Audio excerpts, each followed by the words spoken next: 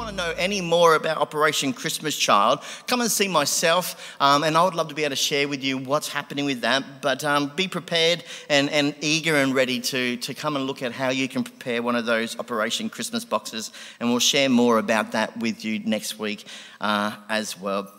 Now, I wanted to share with you some great and exciting news, and so get your hands ready to give a clap. And that is that in our bulletin, you'll see that the last couple of weeks we've been asking for a minute secretary. And we've been asking that people will pray over who could do that. And now we've had somebody come forward and say that they're happy to do it, and that is Alison Peterson, and she's going to give her a clap.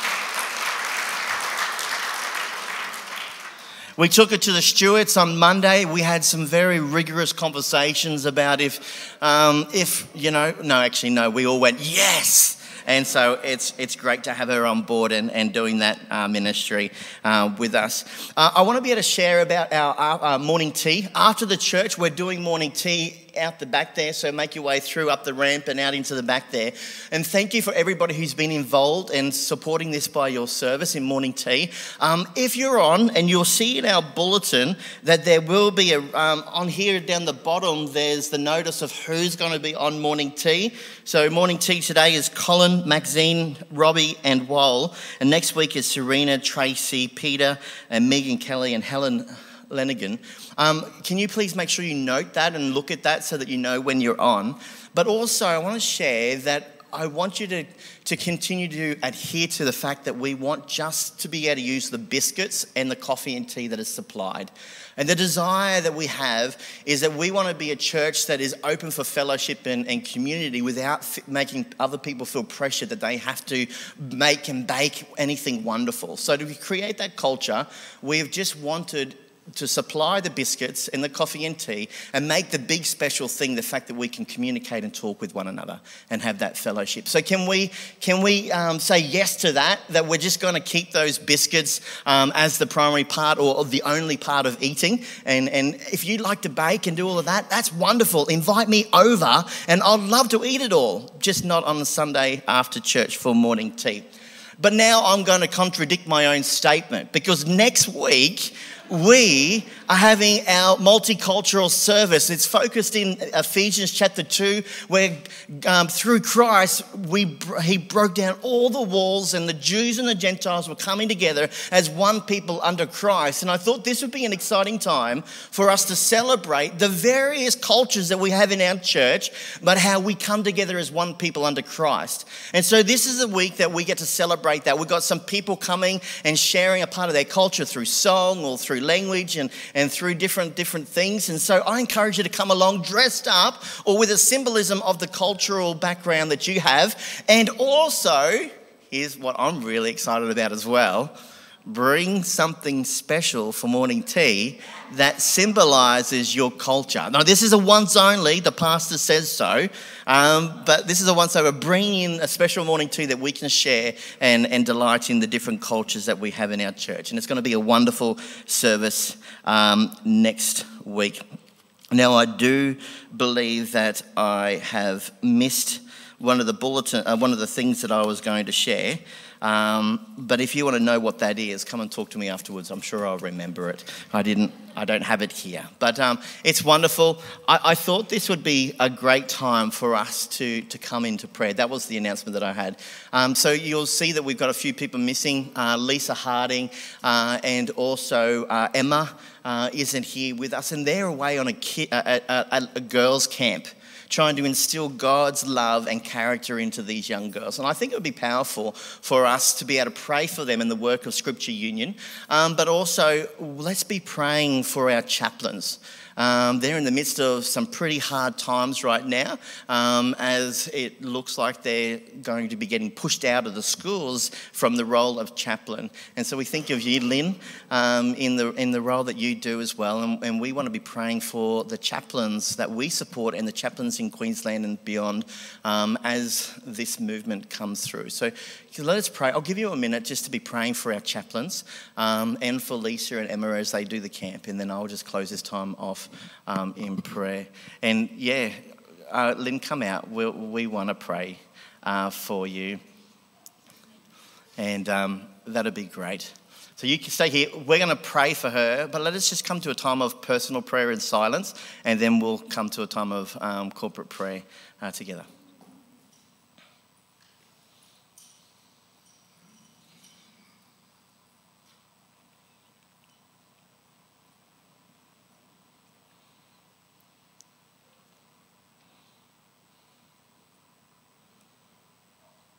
Lord, we thank you for the way that you've equipped and enabled your people to share into schools through the love and the nurture that you bring through our chaplains.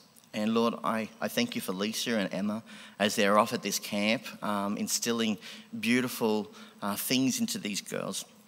Lord, I thank you for the work that they are doing. And Lord, we pray for your wisdom and your love to be able to shine through them as they share with these young girls that you love them so deeply. Lord, we pray for life-changing events to happen there, where people will come to know that they are valued, that they are loved, and they are beautiful on the inside and out because you created them that way. And so, Lord, we pray that you will just do something miraculous in the lives of these girls. And if there's boys' camps happening too, Lord, we pray that that will happen as well. But Lord, I also want to pray right now for each of our chaplains. Lord, I pray for Lynn. I thank you for the work that she does in Kalki State School and within the university. And Lord, I thank you for Lisa and for Emma and so many of the other chaplains within the Bundaberg region and beyond. And Lord, this is a hard time where uncertainty is in place. But Lord, I'm sure that the financial factors are struggles. But Lord, their hearts are for the children. And there's a feeling that they're not going to have the ability to speak into these young people's lives with the love of Jesus. And so, Lord, we pray that you'll intervene. We pray that you will create the space where God can be spoken through the love of these people into their lives of children. And Lord, so we just pray for that. But we pray for comfort and protection and mental strength in the midst of this time for our chaplains. And Lord, I pray that even in the midst of this uncertainty, Lord, we can hold on to your hope. Lord, we prayed this morning as we came together with the worship team, this song, Blessed Assurance, and truly is mine. Oh, what a foretaste of glory divine.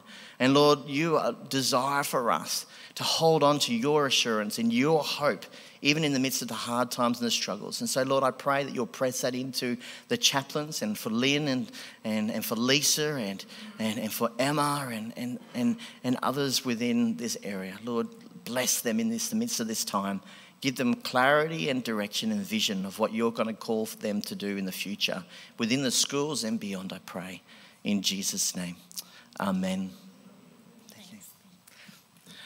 We're going to come to a time now where we're going to take up our offerings. I'll ask Tantan and Nashe if you want to come and grab the offering bags, prepare. I'm just going to pray for that. And while they're taking up the offering, we're going to watch a little video clip. Hold on, Tantan. We're going to watch a little video clip on from the Skit Guys as we do it. But let me pray. Hey, Nashe, did you want to pray for the offering? You can say no. No, thank you. Okay, lovely. Gracious Father, I just want to pray that you will just use these finances to bless your community here. Lord, use it for your glory within the church. Give us wisdom of how we are to use these resources for the kingdom's purposes and extend the kingdom. Lord, we thank you that we are able to give with a heart of worship, giving back to you a portion of what you have given us. And Lord, I pray that we'll give with a cheerful heart, but also with a prayer over these offerings, that this will be used for your glory and for your glory only. We pray this in Jesus' name. Amen. Thank you, boys. Off you go.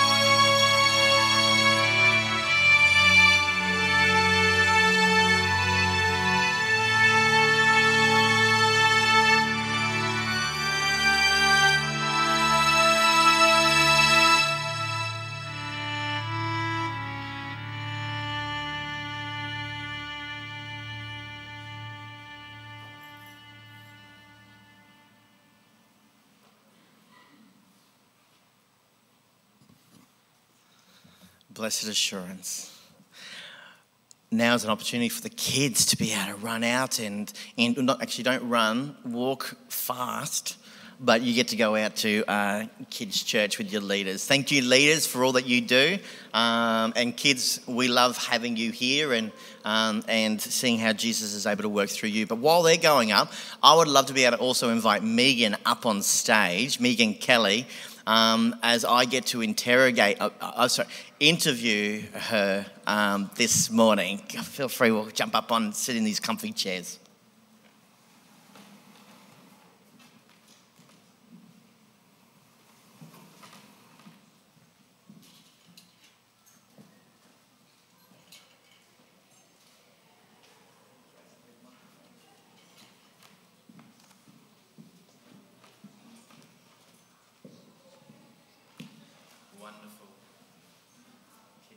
I'm on Bunya's microphone and Megan's on Alison's microphone from there.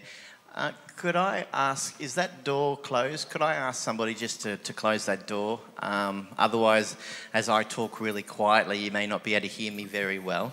But it's wonderful for you to be able to join with me up here, Megan. Thank you. We got to hear last month the story of how Christ came to meet with Peter, and that was such a great testimony, a great and powerful way that we can see God working in people's lives. And I hear that you've got a marvellous testimony as well, not because you have anything drastic or extreme, but rather because Christ met you where you were, hey? And I believe that everybody's testimony who has come to see that Christ has found them has a wonderful, marvellous, miraculous testimony, amen? You don't need to have one of the most outrageous stories that blows people's minds, but rather by Christ meeting you where you're at and your life being transformed, that is a miracle in itself. And so we look forward to hearing from you. So let me ask you, Megan, what was life like before you had met Christ? Okay, well, probably I could start with saying that my testimony tacks on to the end of Peter's, but if I just start, I was born in Goulburn in New South Wales. Oh, New South Wales. Freezing cold. Okay, so I come from a non-Christian family, although back in the day it was considered right to appear to be religious, and so I was christened in the Methodist Church, and my mother was absolutely adamant that I would be confirmed in the Church of England Church, which I did. My father was in the Masonic Lodge. At the time, my sister and I actually found under his bed a suitcase with all of his Masonic stuff in it, and we were peeking in there and we just thought it looked like voodoo. And basically, yeah, that's what it is. I'd just like to jump forward like about, I don't know how many years, but both Peter and I had a prayer healing release from any involvement that our parents or fathers had had with the Masonic Lodge. So I'll just now jump back to what my life was like. I moved to Sydney when I was about 16, and I worked in a very big office. Lots of girls there, and we partied hard. I can remember one of our parties being raided by the police. So if that gives you some idea of our parties, they were pretty wild and full on. I met Peter at a 21st birthday party when I was 17, and I'd actually arrived there with a blind date, and this guy was in the army, and there were a few army guys there. Yeah. Well, I hate to say that I jumped ship and I went home with Peter, but we had to make a fast getaway because there were a few army guys there. 4 years later, we got married in the Catholic Church, and much to Peter's mother's not happy Jan. I was not a good Catholic girl. And then joining on from Peter's testimony where he said that our marriage was on the rocks, and yes, it was. So not too long after, probably a year or two later, and I had left emotionally, I just had not left physically. And then we tack on to Peter's testimony where he had the motorbike accident, and he was in plaster from thigh to toe.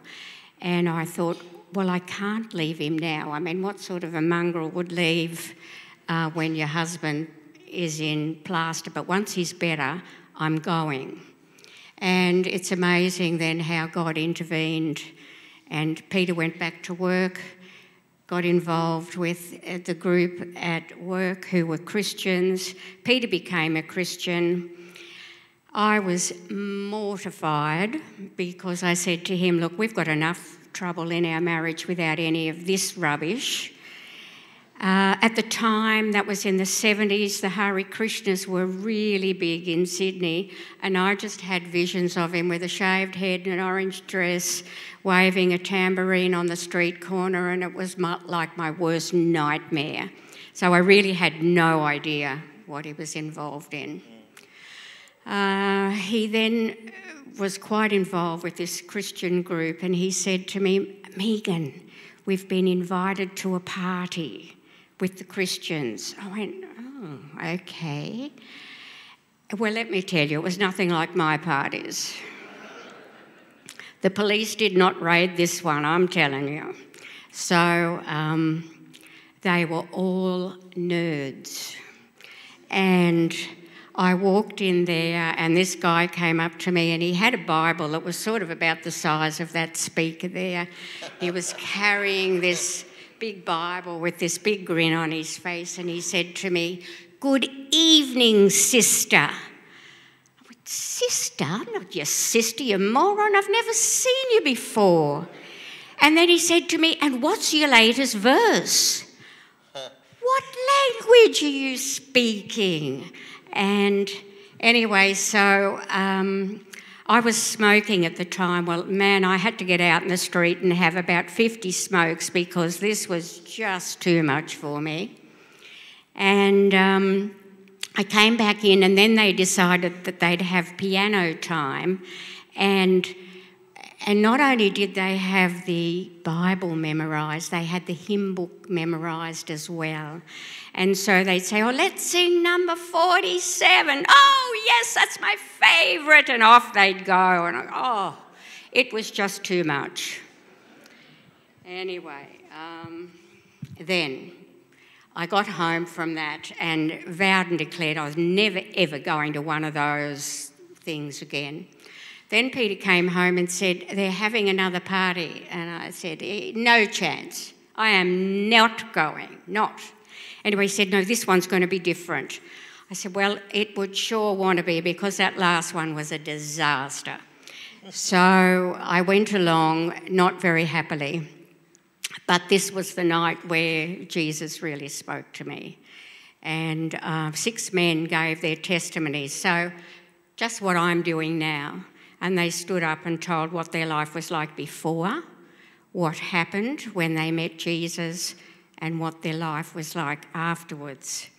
And these 6 men were very different, and some rich, some poor, some educated, some not, some married, not, old, young, but they all had the same point in their journey where they came to that point where they realised that they did not have Jesus in their life and they needed to invite him in. I listened with great interest and I was really blown away. I always thought that I had to be like the Bible-carrying nerd to become a Christian, but Jesus loves everybody and he died for us, whatever situation we're in. And that was the big turning point for me. I went home that night, and I remember getting down on my knees at the foot of my bed, and I prayed a prayer, and it's a really funny prayer when I look back on it. But I prayed something like this: Jesus, I know that I've done things wrong, like heaps of stuff wrong, but I want you to come into my life. But hey, don't come in too far because, I don't want to be a nerd. And I can just imagine Jesus rolling on the ground laughing at my prayer. So I came under the Holy Spirit's conviction that night, and it was God's promise, and it was on the 9th of March 1974 that I was sealed by the Holy Spirit as a forever child of God. Amen. I prayed that prayer and I meant it with all my heart, even as though my words were lame. We then kind of went on the testimony circuit, I think because we'd been saved from such a worldly background that people in the churches really wanted to hear that non-Christians could be touched. We joined a church. It was a great church, fantastic church. God began to heal our marriage. We joined the Navigators. They're an interdenominational group. And we started to memorise scripture. Our journey then continued on of leading Bible studies. I was involved in special events for ladies' groups. We went to many, many conferences and we were hungry to learn. We just could not get enough. When I was a newish Christian and at about this stage, we did a gifts test. And my gifts came out very weak in giving and faith, but they came out really, really strongly in two gifts. And one was discernment of spirits, and the other one was encouragement. And I believe that the Lord is using me still with these gifts. I didn't know what discernment of spirits was, and I'll just tell you, just briefly, it's the ability to judge between truth and error. So that's kind of it in a nutshell. But it's having a hearing heart and getting on my heart what's on God's heart. If you remember that Solomon asked for wisdom and discernment, and it's about making keen observations about things. It's matching people's body language with their words, and it's listening below what's being said. And I can remember as a new Christian, we were hungry, we went to so many meetings, and yet there were a couple of times when that spirit of discernment really kicked in, and we left because I knew that what they were saying was error.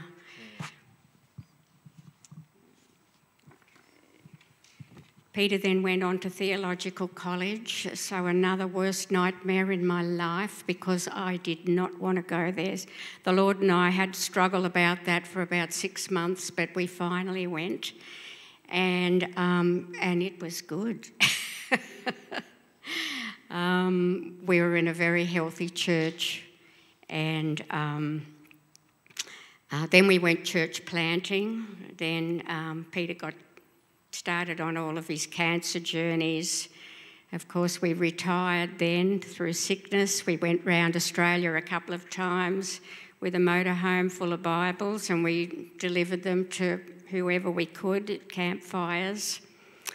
And now, getting up to the present, it's almost been 50 years since that 9th of March 1974. We have 2 daughters.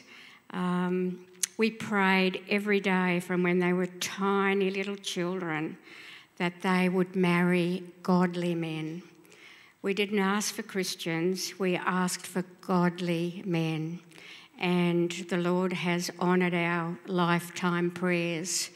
They are both married to godly men who are leaders in their community and they're leaders in their homes.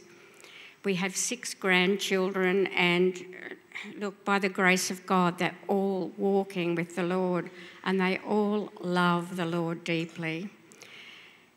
I've had the privilege of leading both of my non-Christian parents to the Lord. Both of them were on their deathbeds, Both of them had had strokes. I could communicate with each of them in a different way, but I know they made that decision. And I'd like to say, close by saying, I am thankful. Wonderful. Yeah, give her a clap.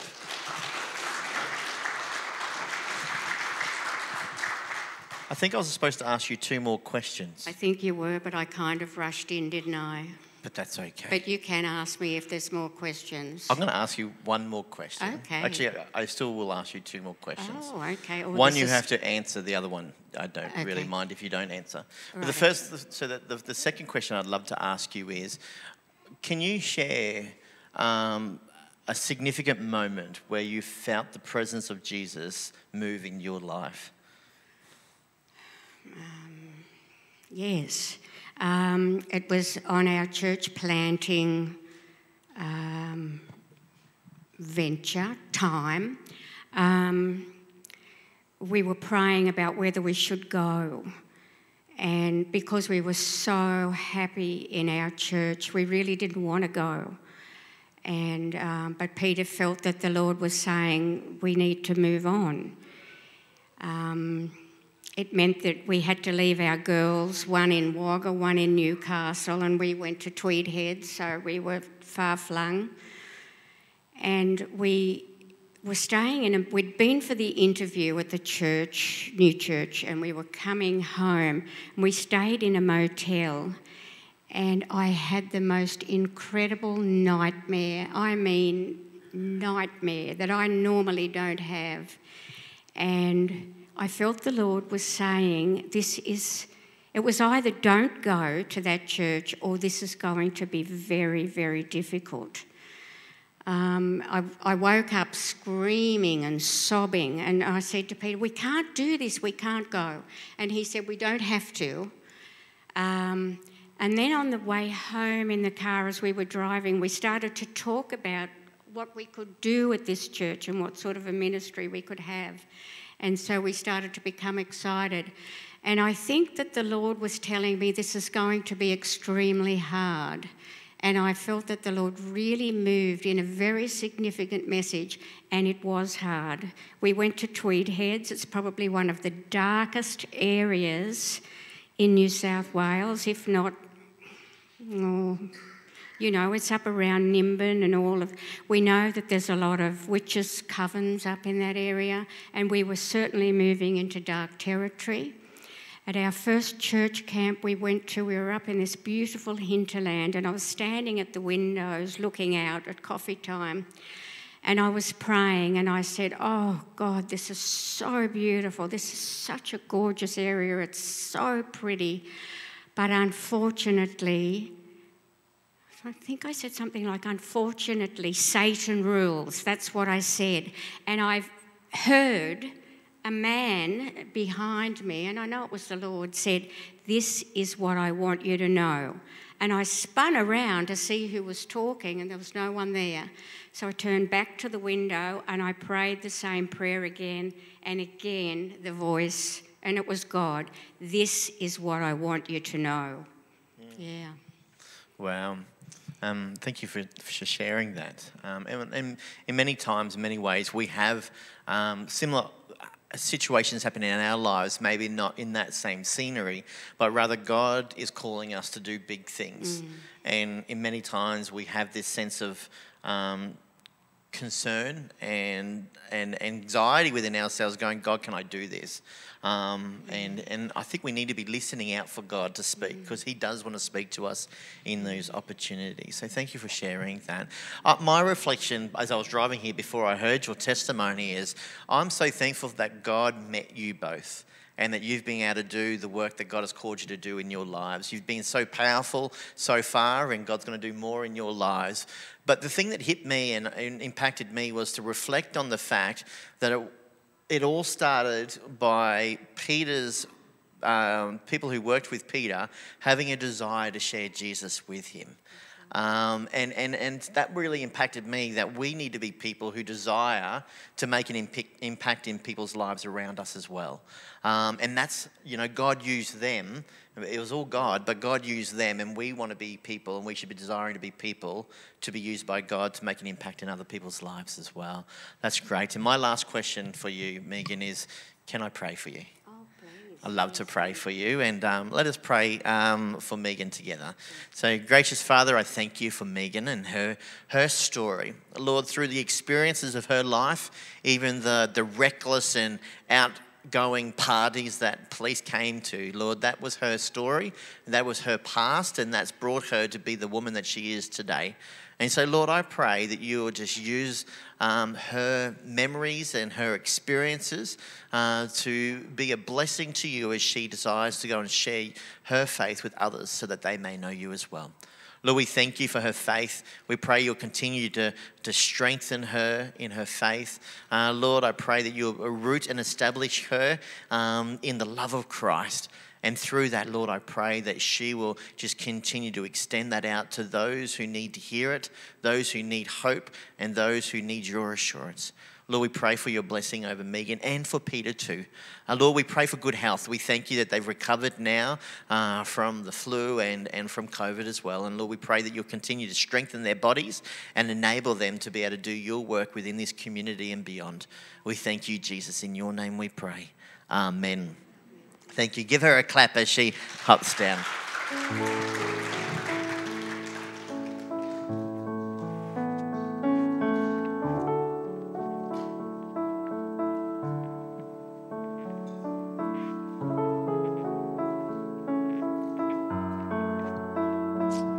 It is so good when we hear brothers and sisters' testimonies.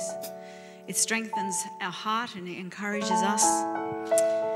And God's word says he encourages us in 1 Peter 1, 8 to 10, where it says, "Though you have not seen him, you love him.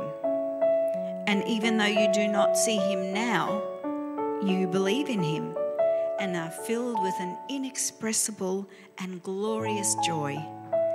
For you, for me, we are receiving the end result of our faith, the salvation of our souls." Marvelous, amazing. Would you stand with me and let's reflect on that salvation that is ours. You stood before creation, eternity in your hand. You spoke the earth into motion, my soul now to stand. Thank you, Lord. You stood before my failure and carried the cross for my shame. My sin weighed upon your shoulders, my soul now to stand. What can we say, people? So what can I say? And what can I do? But offer this heart, oh God, completely to you. Indeed. So I walk upon salvation, your spirit alive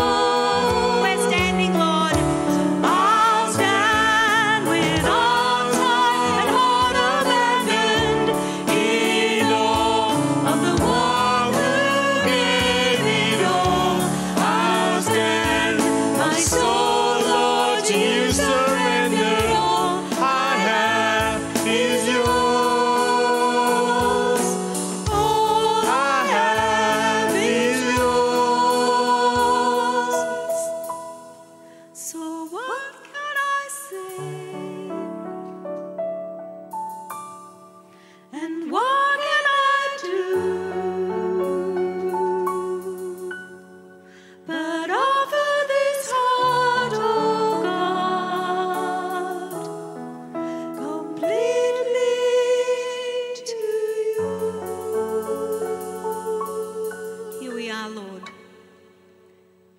we want to abandon ourselves to you afresh today. We offer our souls, Lord, to you. Take us and use us. But more than anything, build our relationship one with the other. You with us, Father, in the centre of our being. We love you. In Jesus' name we pray. Amen. Please, would you like to take a seat?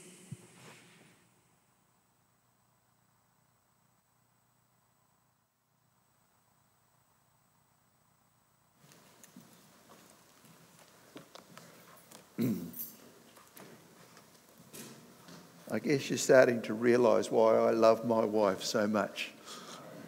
She's a real blossom. We're going to talk about grace this morning. Now, it's a little out of sequence because I got COVID when I was preparing this, and Philip said, no, this is the passage I want you to preach on. So I'll continue on in Ephesians, and we'll come back to Ephesians 2, 8 and 9. Actually 8 through to 10. So there's the clicker.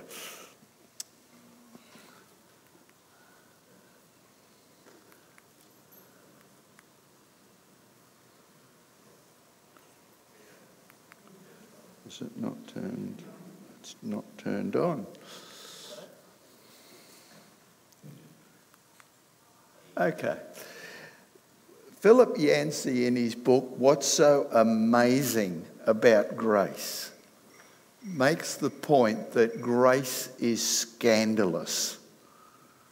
You see, if a person murdered your son and you took things into your own hands and you went and you murdered that person, that would be revenge.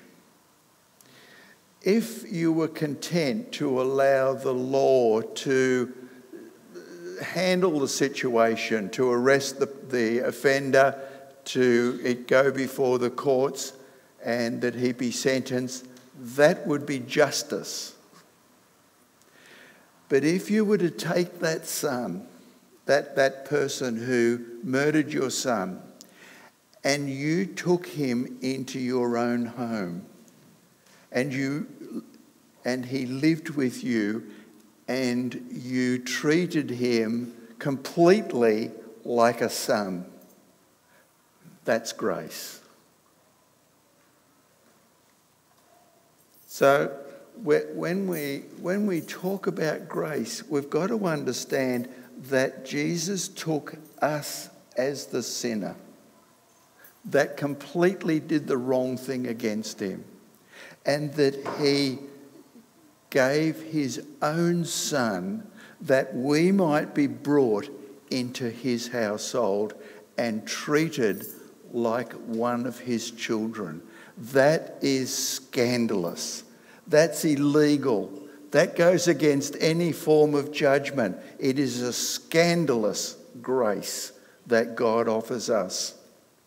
So let's read this passage this morning and let's see what we can glean from it. As for you, you were dead in your transgressions and sins, in which you once used to live, when you followed the ways of this world and the ruler of the kingdom of the air, the Spirit who is now at work in those who are disobedient. All of us also lived amongst them at one time, gratifying the cravings of our flesh and following its desires. And like the rest, we were by nature deserving of wrath. But God, because of his great love for us, God, who is rich in mercy, made us alive with Christ even when we were dead in our transgressions. It is by grace you have been saved. And God raised us up with Christ and seated us with him in the heavenly realms in Christ Jesus, in order that in the coming age he might show the incomparable riches of his grace expressed in his kindness to us in Christ Jesus. For it is by grace you have been saved through faith. And this is not from ourselves, it is a gift of God, not because of works, so that no one can boast. For we are God's handiwork, created in Christ Jesus to do good works, which God prepared in advance for us to do. Let's pray. Father, we come to this passage and it just blows our mind that you would do what you have done. That we can go free, the sinner can go free because Jesus paid the penalty. And not only that, but you take us into your family, that you raise us up with Christ and you give us that sort of future that we can look forward to, not when we die only, but right now. That we can be people who are in your family. And Lord, you have given us tasks to do that you prepared beforehand. And Lord, we ask you that you would give us your Holy Spirit, that you would guide us, that we might fulfill being a part of your commission. For Lord, we ask this in Jesus' name. Amen.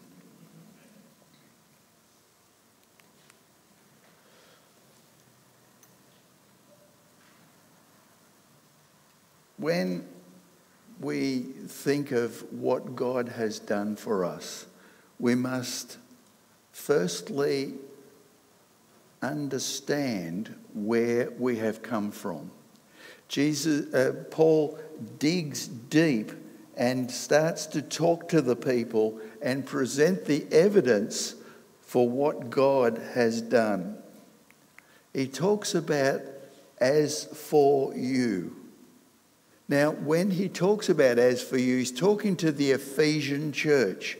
The Ephesian church came from a background of absolute idolatry, of every sort of sexual and immoral perversion. They worshipped the goddess Artemis, which is in Roman is Diana. It's the same god.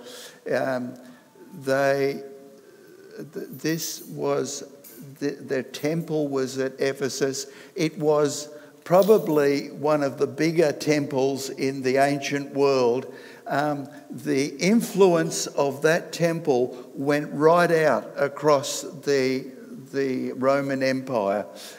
You notice that the girl in Philippi was fortune-telling by spirit, by Pneuma Pythona, which is the spirit of the serpent.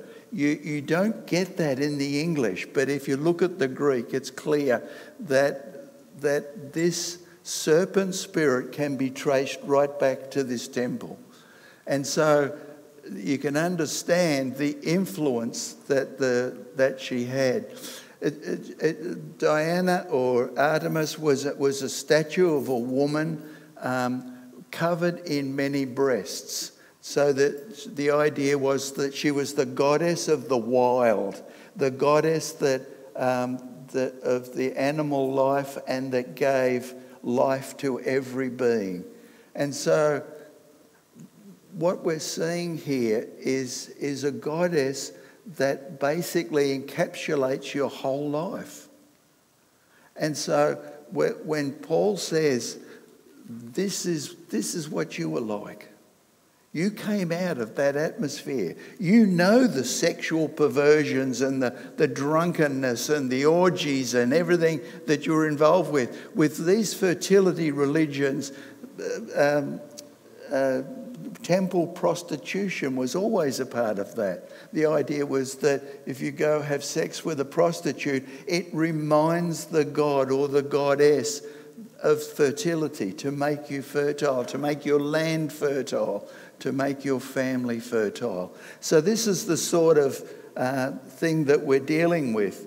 But Paul digs a little deeper, and he says, all of us once lived like that. All of us lived amongst them at one time, gratifying the cravings of our flesh and following its desires and thoughts. Like the rest, we were by nature deserving wrath. Here is a Jewish man, a religious man, who is saying, we're all in it. We've all done this. You know, we're all have this death that is within us, our dead spirit. You see, when Adam and Eve sinned, they lived physically, they lived emotionally, but they were spiritually dead. After they disobeyed God, their spirit, their relationship with God died. And so he's saying that it doesn't matter whether you come from the worst background, or it doesn't matter whether you come from a church background. Your spirit is dead. You were born dead. When Adam sinned, he died. When we are born, we inherit that part of us where our spirit is dead. And so it's not only the pagan people out there, and we live in a very, and what is becoming even a more pagan culture, but it's also the people in the church that he's writing to. And he said that if before Christ that we were dead. I wonder if he thought about the teaching of Jesus. He said there is two paths. One path is wide. It's easy to live that way. You just live in your own intellect and live in your own way you want to do things. And the pathway is well trodden. But that path leads to death. He said, but there's another path. There's a path that's narrow. It's hard to walk that path. You know, it takes discipline. It takes sacrifice. But the end result is life. And so he puts before us two paths in Matthew chapter 7, which the idea is to do a little bit of self-analysis. What path are you on?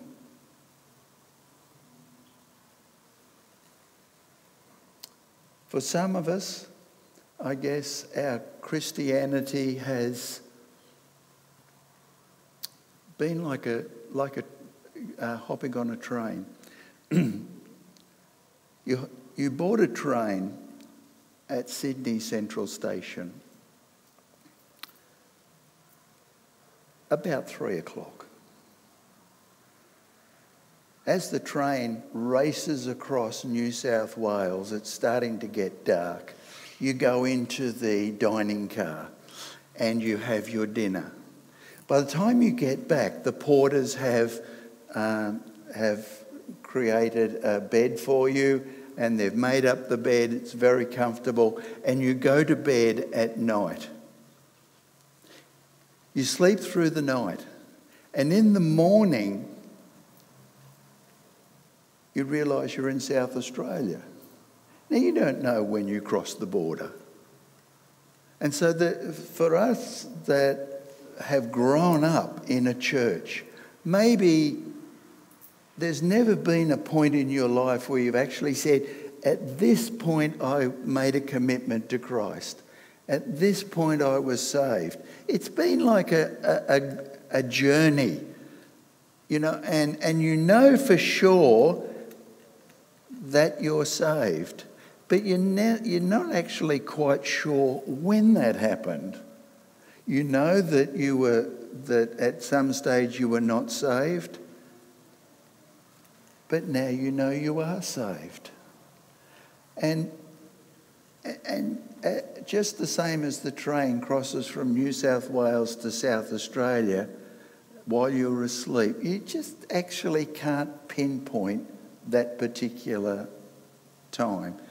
We've heard a testimony from Megan and last month from me where we actually were confronted with the gospel. We were confronted with that fact that Jesus died for our sin, that we had to make a decision to follow him or not, and we made that decision. And so there was a point in our life where we could actually say, this is the point, back in 1973 for both of us, that we actually made that commitment to follow Christ, and now we know we are saved. So there's different backgrounds to each of us. We understand that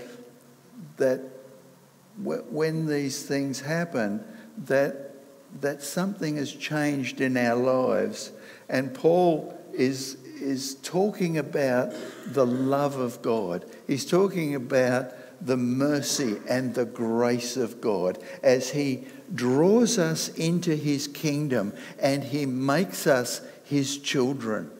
Incredible mercy and love that comes. Now, the sort of thing that Paul's talking about when he starts to say, but God raised us up with Christ and seated us with him in heavenly realms in Christ Jesus. He's talking about something that is sort of foreign to us. That it's a love that we can't really grasp because it is so great. It's a grace that draws us, and we don't understand the full implications of that.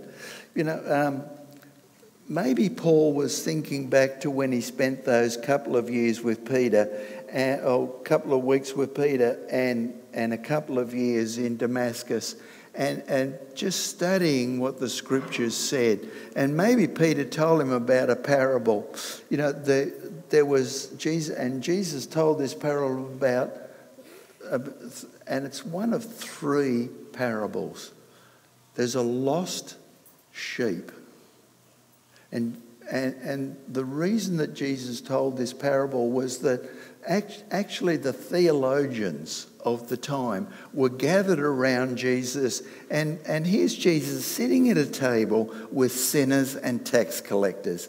Now, the theologians of his day were just appalled that a teacher would possibly connect with such people. And so he told the story of a lost sheep. And sheep never come back to the fold. You've got to go get them. You've got to put them on your shoulders, and you've got to bring them back. They can never find their own way home.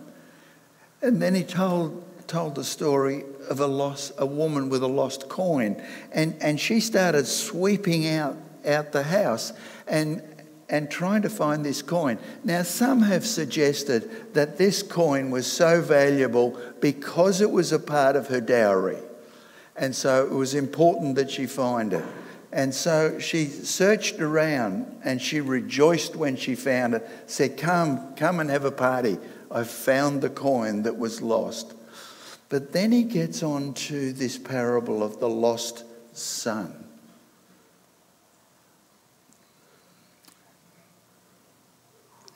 it's a difficult passage because it seems to be so wrong, so unjust. It's almost like that Jesus is really just going so much deeper with these theologians that were standing around him. And he said, you know the story.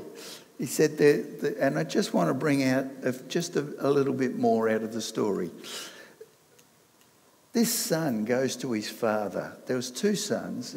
The younger one went to the father.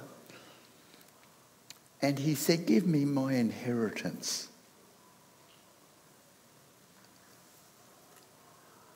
Now, in the Jewish society, this was so wrong, and people would have been, you would actually stone this guy for such a sentence. Basically what he's saying is, Father, I want to be out of your responsibility. I don't want to come under that anymore. I don't want to work for you. I don't want to be a part of this family. I want to do my own thing. And he said, and Father, as far as I'm concerned, you're dead.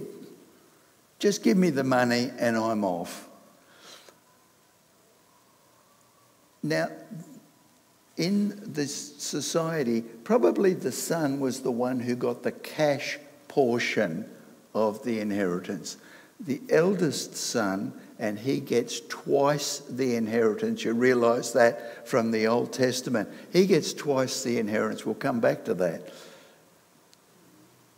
But this son takes the money. This is how the cash flow of the farm works. He was actually saying, Father, I don't care that you're going to be bankrupt from now on. I don't care that farming is going to be so hard that what you've put away for your old age, I'm taking. But because as far as I'm concerned, you're dead. And so the father gives him the money and off goes the son. But here's the strange bit. I don't know how he would have escaped being stoned, but because it's such a close society that we're talking about. When you've got to understand a patriarchal society. You see, when the father was the patriarch of the family, he held the family together. It was his job to protect the family. If any of the family got into trouble, it was his job to bring them back. If any disaster happened, he was the one that came in for protection. That's the father's house. It's in Hebrew, Beth Ab, the father's house. In their society, when the eldest son was given twice the inheritance, the rest of the sons would be going, fantastic. Now our brother will take care of the family. It's his responsibility to take care of everything. He now becomes Bethab, the father's house. And so Jesus continues with the story. He says, while the son was still a long way off, the father looked up. Maybe he was always searching the horizon. Maybe he knew the walk of his son, the stance of his son. He noticed his son way off and he ran to him. Now, older blokes don't run. Hips, knees, you know the story. But because of their old age and to show wisdom and stature, they never ran. This father picks up his tunic and he runs to the son and he puts his arms around him. He probably stunk of pig. Puts his arm around him, says, bring the sandals, and puts sandals on this poor boy's feet. Bring my best robe, the father's robe. Put the robe around his shoulders and and put the family ring back on his hand. Scandalous grace. Absolutely scandalous. You see, what should have happened with this son is that there was a ceremony called kazaza. And kazaza was, you've got Torah, which is the law. Then you've got Talmud, which is basically the rules for obeying the law. But one of these Talmudic ceremonies was that if a son lost the inheritance through his own fault, stupidity, then they would bring the son into the centre of the village, and the whole village would gather around him, and they would put him on his knees, and they would get a jar of grain, and they would smash it in front of him. And then he would be excluded from the village and from the family from then on. Can you imagine living in Israel where every person is connected with Bethab, the father's house, with their village, and this person is left without a village, without a family? That's what should have happened. But somehow in the story, Jesus tells the story that no, it's by grace that you've been brought in. Unbelievable what God has done for us.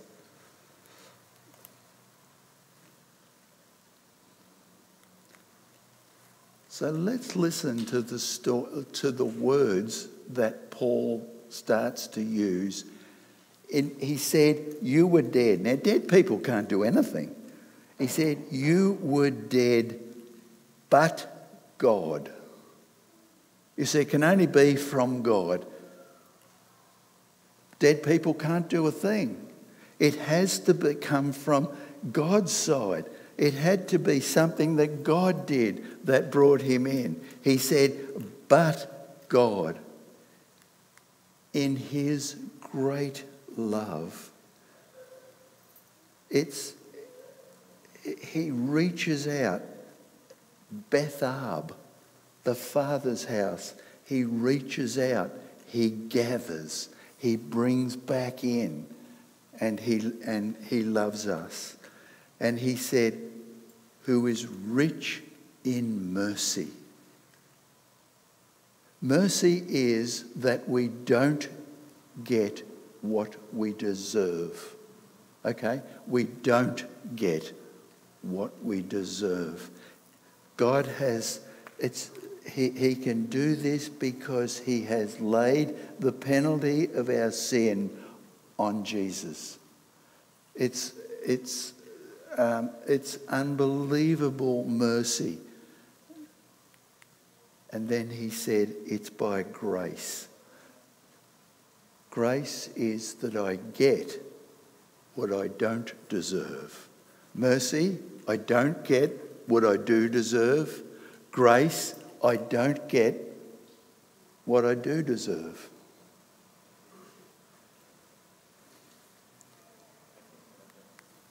And it's for you. Not only for you, but he has raised you up, that he has set you in heavenly places with Christ. Unbelievable that we're not just down in some great crowd of Christians, but we are all lifted up where we're with Christ. That it's almost like Jesus comes and he wraps his arms around us So the Father doesn't actually see us anymore, doesn't see the poor, pitiful people that we are. But Jesus wraps his arms around us. When the Father looks at the Son, it's the Son that he's looking at, and we're in the Son. It's unbelievable. If you come to the understanding of how is it possible that people think that they can earn their salvation? How is it possible? Isaiah 64 says that even your good works are as filthy rags. You know, think of the most polluted pieces of clothing that you could wear. And he said, that's what your good deeds are like before God. So don't come before God saying, I think I've done the right thing. I think I've been good enough. Even Job, one of the first books of the Bible, says, how can a man be righteous before a pure God? How is that possible?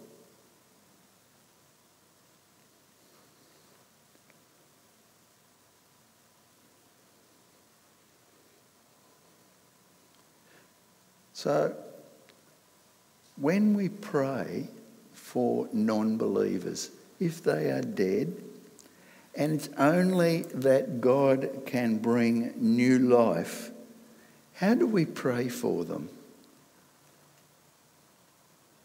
Well, the way I pray is that, Lord, take the blindfold from their eyes, take the veil from their mind, and give them a heart to believe. Because that's the only way.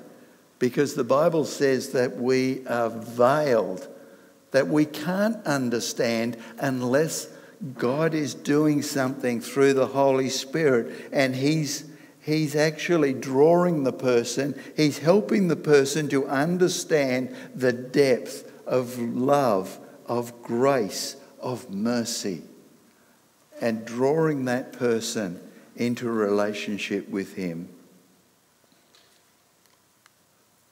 So where do we go from here?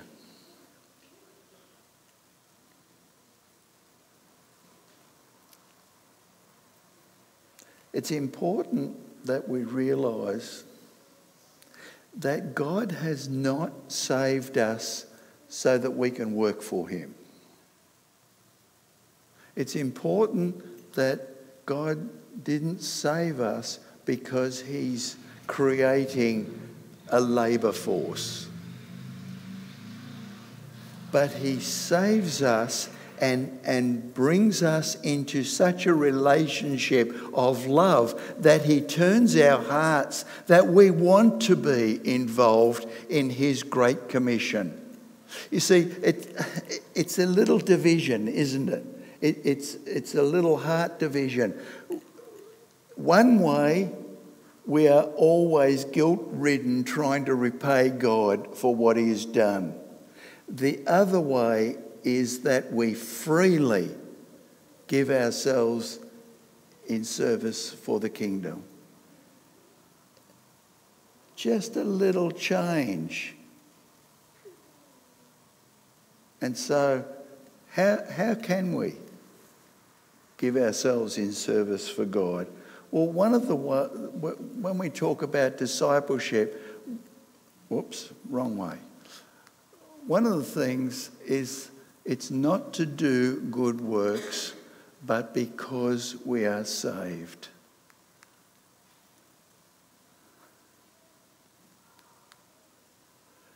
The first thing that we need to look at is, where has God planted you?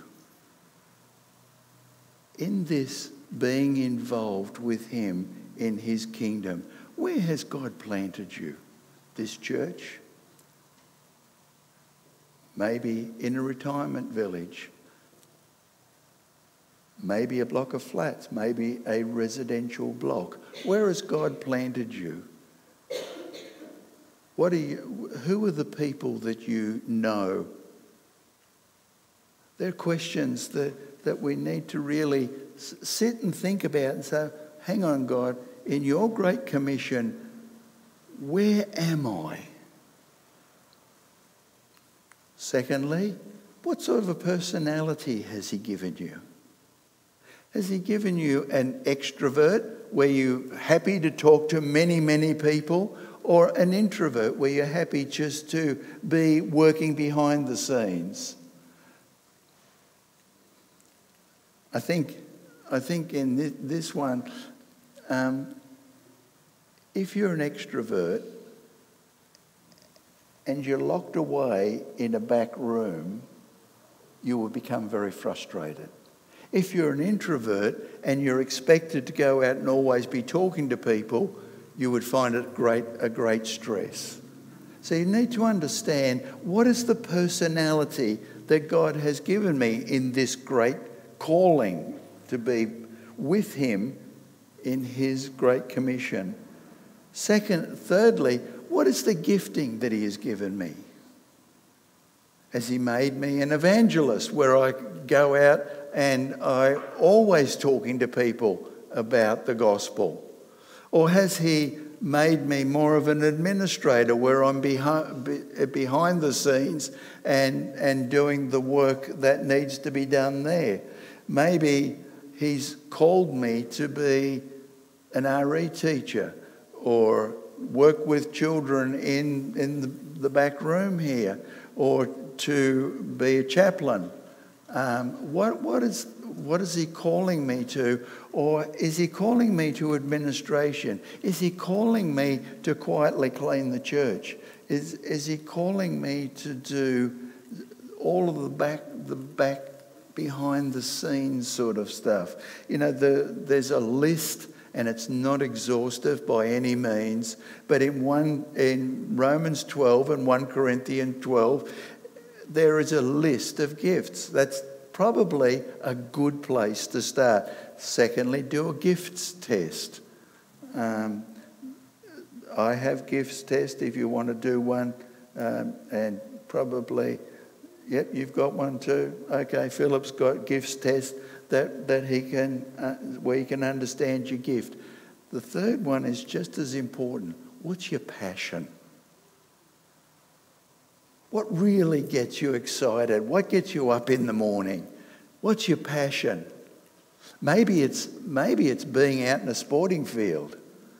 You know, I know so many people that have been won to Christ through a soccer team because there was Christians in that soccer team. Or at the moment, I'm trying to work with Christian surfers, with Pacific surfers.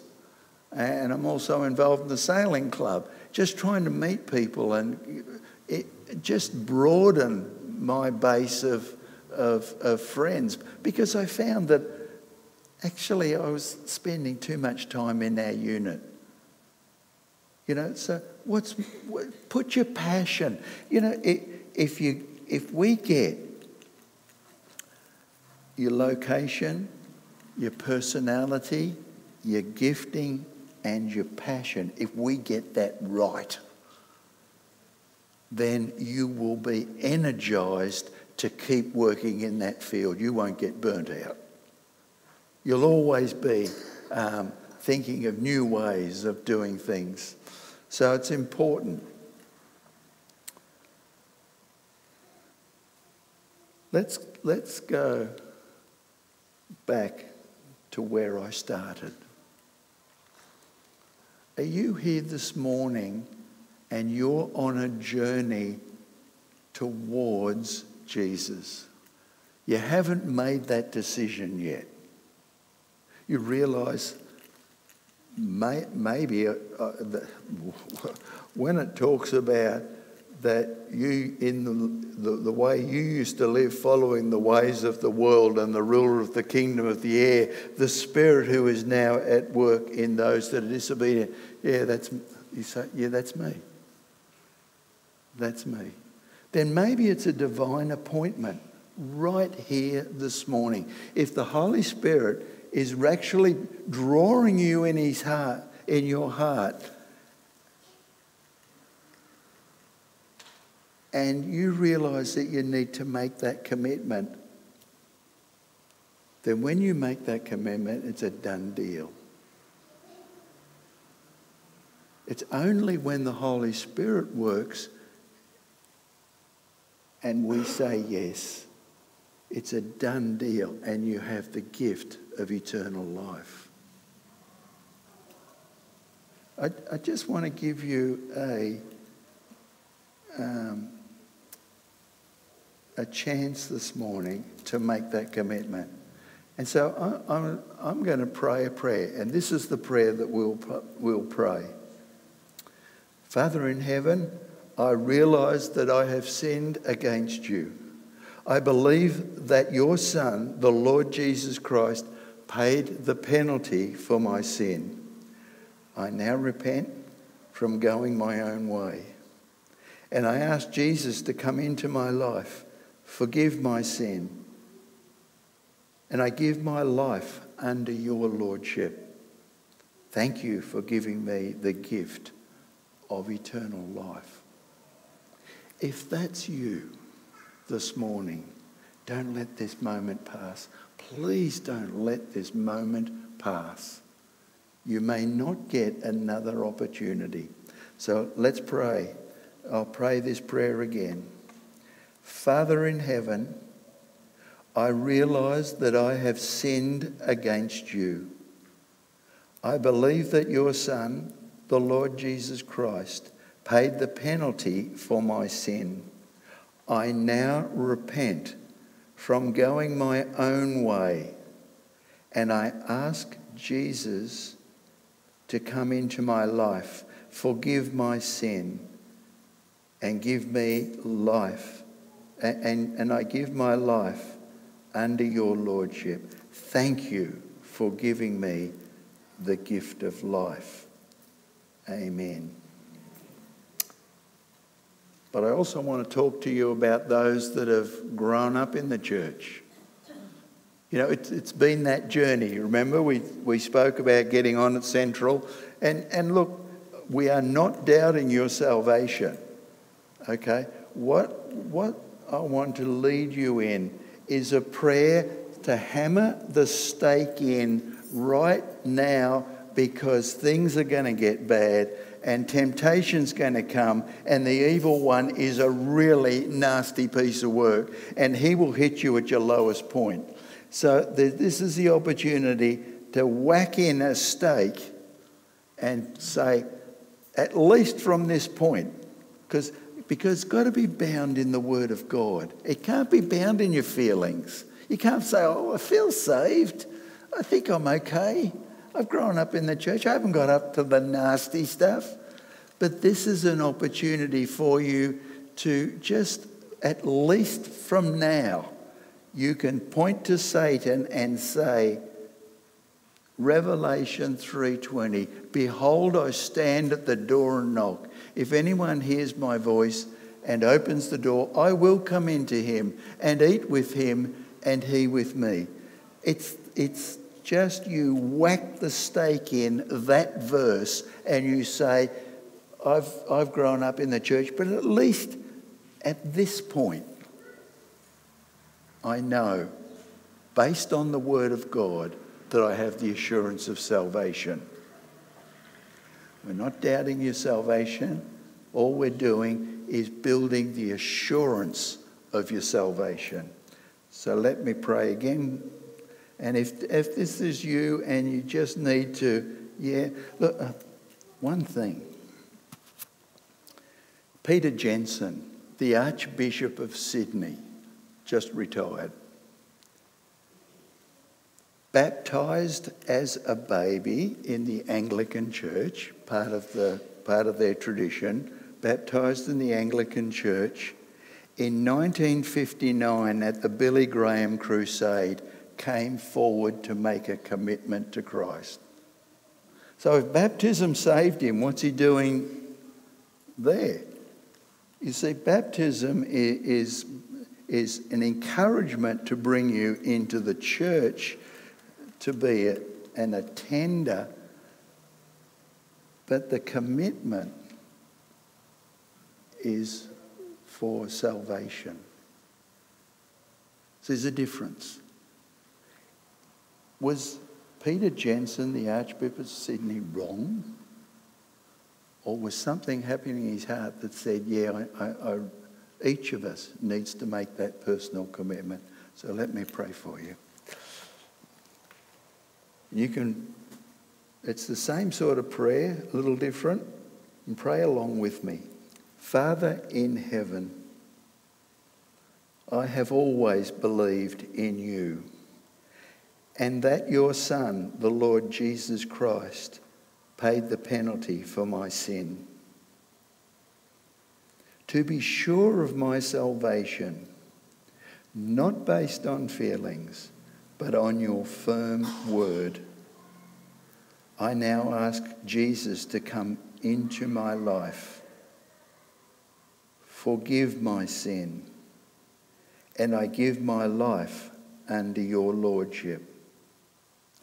Thank you for giving me the gift of eternal life. If that's a commitment you've made here this morning, would you go and in your Bible, turn to Revelation 3:20 and write today's date. So at least you say to Satan, it's based on the word of God. It's not based on my feelings. You know, somewhere along the line I became a Christian, but now I'm putting a stake in right here. Because John wrote, and this is the testimony, that God gave us eternal life. And this life is in his Son. He who has the Son has life. He who is not the Son of God has not life. I write this to you who believe in the name of the Son of God, that you may know you have eternal life. We want you to know. It's the foundation for any ministry. Let's pray. Father, thank you, Lord, that some of us have come face to face with the gospel. It's been so confronting to realise your love and your grace. And for others, and probably most of us, we've grown up in the church, never gone up to the really tacky stuff, but realised that we're born spiritually dead, and to add to that, we've sinned ourselves. And Lord, at some stage, you came into our lives, and Lord, we firmly believe. Lord, give us that assurance of salvation that forms a firm foundation for our relationship with you. Never doubting, always believing. In Jesus' name, amen.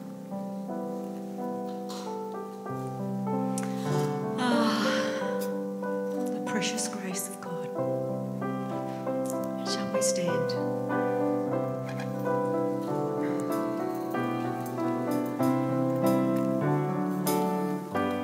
Let's press in.